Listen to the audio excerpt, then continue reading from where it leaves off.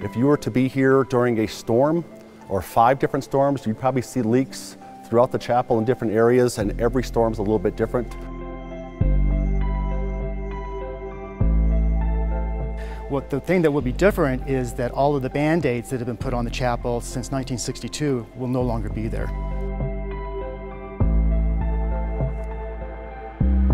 If you can picture, all of the pews are going to be gone because they're going to be sent out to be refinished. There's extensive water damage to them.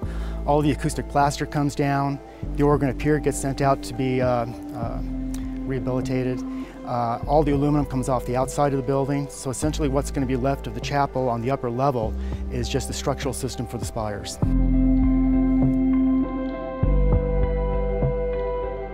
The chief thing that we're going to kind of miss as a symbol is that unity we have from different faith groups worshiping under one roof, because we are not going to be able to do that once the chapel goes under repair. The sooner we get started, the sooner we can return back to the chapel facility.